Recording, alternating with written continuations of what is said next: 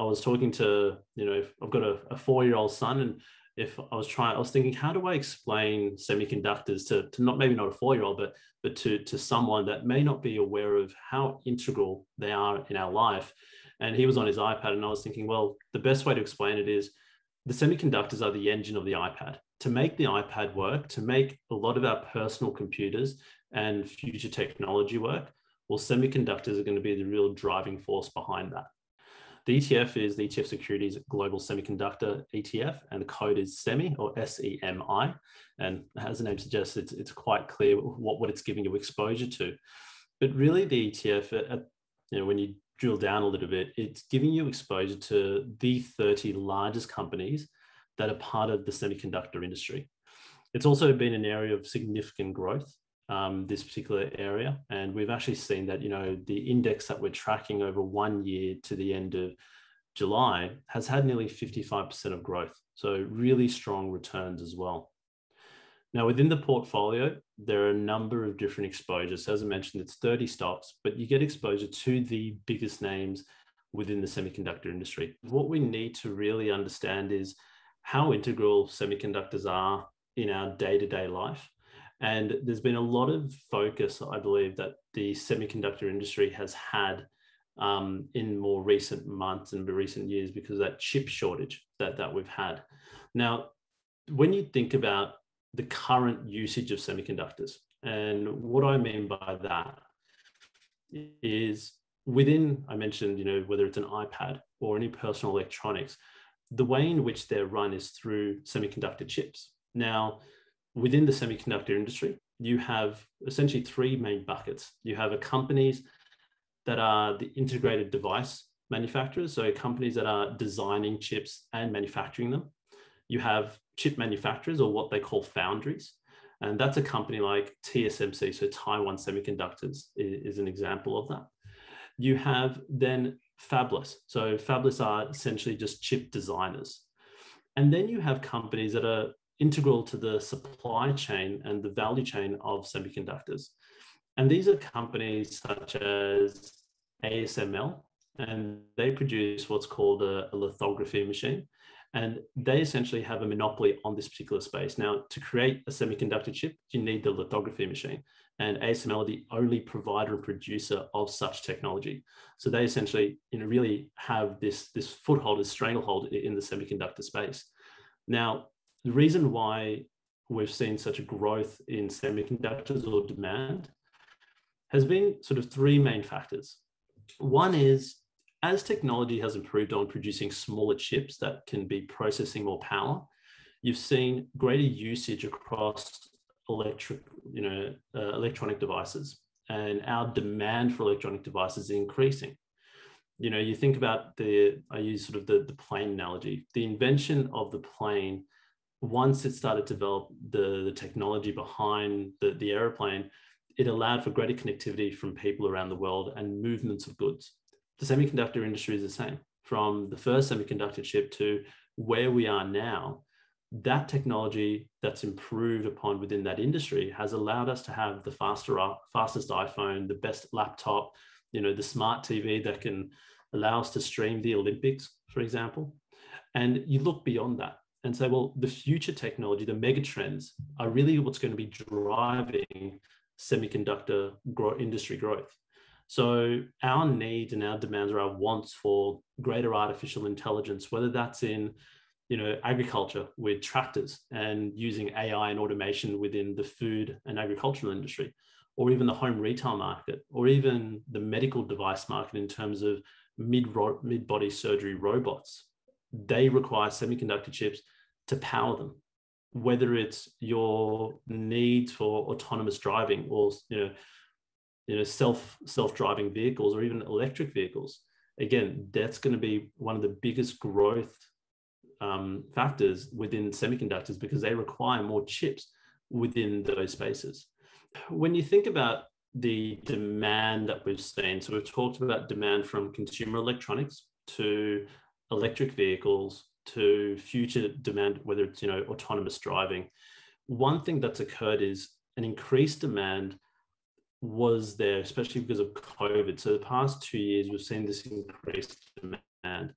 unfortunately, the supply of semiconductors wasn't ready for that increased demand. Now, when I talked about Taiwan Semiconductors, now TSMC, it is one of the largest semiconductor chip manufacturers in the world. They cater to around 50% of semiconductor global chip supply. They are essentially investing hundreds and billions of dollars in the research and development of their foundries. They have the largest foundry, the largest factory essentially, that produces semiconductor chips. To get a foundry up and running, it takes many years and many dollars of investment and capital intensity to do that. Now, it's not something that can be switched on straight away. So that's really important to understand. So there's an idea of capital intensity. There's the other aspect, which is you have the devices or the sort of along that value chain that allow for a TSMC, for example, to produce these semiconductor chips. And that's companies like ASML. So ASML, I mentioned, produces what's called an EUV lithography machine. Essentially, it allows the ability to put little transistors on microchips to break it down. Now, each of the machines that ASML builds costs about $130 million US. It makes them probably one of the most expensive machines, at a cost per machine basis in the world. Now, ASML is known as probably one of the most biggest and successful companies that no one's ever heard of, because they're integral to our ability to watch, use the fact that we're doing this virtually, this interview, the ASML lithography machine has been crucial and integral into that process. But to just get that technology up and running takes many, many years. The recent US trade war between China and President Trump, or former President Trump, came out and said that we're looking to ban the export of ASML machines to China, meant that China started to look at, well, how can we reproduce this technology? What they found, and this is according to the New York Times, that it would take them nearly 10 years to get up to speed to the technology that ASML currently has. So that research and development spend, that time lag that you have these factors that are basically built into what has created a supply drain on semiconductors. And what we're finding more and more as we look beyond this is the companies that are involved within the semiconductor industry are the companies that are continually winning and growing. It's very much a unique industry where there's very high barriers to entry. And a lot of the companies within this space have monopolies or even oligopolies. And it's very much a case of these are the companies to back. And that's sort of where we looked at it when we were looking to build and bring out this ETF for investors. I think with the global exposure to this SEMI ETF, it's really interesting. People always have this view, technology equals US. And to some extent, that is the case with this ETF as well. Nearly about 60% of this ETF will have US exposure. So it's companies like Intel, Qualcomm, NVIDIA they make the graphic processing units or graphic cards essentially. And they're, really one of the biggest players in this space, or companies like Lam Research, for example. Now, these are the US companies that feature in the portfolio of the 30 stocks. So SEMI is really 30 stocks, but it is a global space. It's not just the US. So we talked about TSMC, so Taiwan Semiconductors. Now, they are the biggest company in Taiwan, sort of the champion Taiwanese company, and they feature in the portfolio. So you get exposure outside of the US. You also get exposure to other countries like Netherlands. So the Dutch company ASML is an example of that.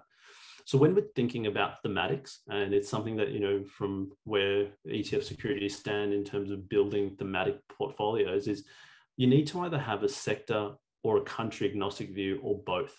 And I think that's important. So this particular ETF, it's global in nature. It has exposure to companies in South Korea, Taiwan, the US, Europe. But still, yes, predominantly there will be some major exposure to the US. And that's by nature of where a lot of these companies sit and are headquartered. I think it's interesting for a number of reasons. Well, one is a lot of people are concerned, and a lot of people with sort of memories of the dot-com bubble. And yes, there are companies within this particular space that were heavily impacted and were probably the major offenders of the dot-com bubble, and they're companies like Qualcomm or Intel. But there are two different periods, really, when you consider it. We're talking the late 90s of an area where the need for semiconductor chips was very different to the demand that we have now for semiconductor chips and the position that some of these companies are in. So for a lot of these companies, having higher than average market valuations may be acceptable for investors. And when we look at some of these companies, if I'm talking about TSMC, the PE ratio in July 2021 was trading about 34. Now, its March 2000 PE ratio was roughly around 58. Or if you looked at Qualcomm, which I mentioned earlier, so they were one of the worst offenders, they were trading at a PE of about 350 back in March 2000. In July 2021, their PE at this point is around 20. So what you're finding is fundamentally very different positions that the semiconductor industry is in now than what it was 20 years ago. The other thing to consider is regulation and government support. What you are finding in the recent US Senate has recently approved nearly $250 billion of support for the technology industry. And a lot of that is in chip subsidies, because they're finding that obviously there's increased demand for semiconductor chips. They're more expensive. They're trying to subsidize some of that cost for their local domestic players to alleviate some of that increased expense. Now, you'll find that with those support and policies, that's going to drive the continued growth in this space. So you have these multiple different factors that I feel from a valuation side, I think people need to take their blinders off a little bit and say, well, I'm not looking at this industry 20 years ago. This industry has evolved, it's matured, and it's in a very different stage than what it was 20 years ago. And so valuations argument around what it used to be, what it is now, it needs to be sort of considered in that way. I think with growth industries, definitely you do. Well, we've seen that with our range of thematics of talking about robotics and automation or battery technology, or even technology in general. I think people need to reevaluate how they view valuations of certain sectors, especially in sectors that are so capital intensive. They're so focused on increased research and development, for example, that they are and may perceive to have higher valuations than what more blue chip or traditional sectors could be. So they need to be viewed in that way versus being viewed with this sort of, let me bucket everything together alongside everything else, because there's still growth within these companies, even though they have maybe higher than above average from a market perspective PEs. But looking at companies like TSMC, if they're trading about 34, that's not considerably high relative to what it was in March 2000. And again, in and amongst its peers or in and amongst the growth area, it may be justified as well. A few reasons why an ETF such as Semi is one of the best ways to get exposure to this thematic. Traditionally, as an investor, 5-6 years ago, you wanted to get exposed to the semiconductor industry. There was really very little way to do that. You're either buying an active ETP manager, who, whether that's a managed fund or an ETF or a LIC, that may have some exposure to this area. You're either trying to find stock exposure and you buy that overseas. So you're buying NVIDIA in the US market. Now, that's fine, but there's single stock risk. Which stock is going to be the best performing from that thematic? Is it going to be NVIDIA? Is it going to be Intel? Is it going to be Qualcomm? Is it going to be TSMC? Is it going to be Asml? It's really hard to really choose and have to, isolate on one or two names. The other side is, do you just say, well, I'm getting a broad exposure by buying the broad market, whether that's an S&P 500 index, whether that's the NASDAQ 100 index, because invariably you are still getting some exposure to the semiconductor industry by virtue of looking down that path, by going broad. What we say to investors, though, when thinking about thematics and thinking about mega trends, is if you want a purer play, well, then that's where thematics can help. So if you really want to focus on the thematic of semiconductors, you don't have to think of it, well, I need to try and choose the winner or the loser, because you're buying the theme. The theme will win. The theme will succeed. The theme is long-term. So the semiconductor theme and the thematic of semiconductors is going to be something that will be with us for decades to come. As long as we're building and producing and innovating in technology, semiconductors are going to be at the heart of that, and this industry will be at the heart of that. So that's why we really feel that for investors, taking an ETF view to diversify your 30 stocks globally, stocks as well. So as I mentioned, US, Europe, South Korea, Taiwan, these are all countries that you get exposure to, and you're getting exposure to some of the biggest names within this space. So TSMC or NVIDIA, Lam Research, these are the companies that you want exposure to, and you're not having to choose between one or the other. You can just buy one ETF or one basket of stocks that gives you everything. The semi ETF is one of the best ways to get exposure to this thematic of semiconductors, because we do all the heavy lifting for you as an ETF provider. We're licensing this index from Solactive, and this index is representative of the 30 largest companies within the semiconductor industry. We've spoken about the fact that the semiconductor industry is really dominated by the biggest players because of that high barriers to entry, the research and development costs, etc. And by giving investors an ability to just say, well, I can just buy this theme in one ETF, it alleviates their need to have to go and research different stocks and have to choose, do I take, NVIDIA over Lam Research, or Intel over Qualcomm, or TSMC? And to that point, it can be very difficult sometimes to get exposure to some of these names.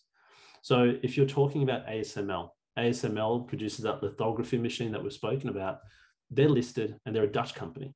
Now, some investors may not be able to, or may consider some of the, tax treatments, etc., of investing in European stocks or accessing TSMC's actual stock listing.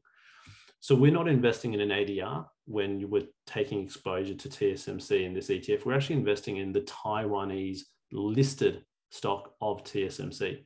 And again, that can be difficult for the individual investor to do. What I would say there is, for investors that want the purest play, this is why we launched Semi.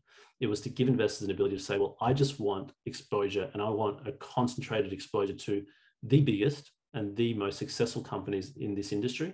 And it is a pure play in that way. When we talk about thematics, we talk about megatrends, we often say, you're not buying the winner, you're not buying the loser, you're buying the theme. The theme will be what wins in the end. Whichever companies are featured part of that theme, they will benefit from the theme being successful. The theme needs to be long-term, and semiconductors, they're not going anywhere. The fact that they're in present technology and they're going to be an emerging technology means that this industry will continue to grow.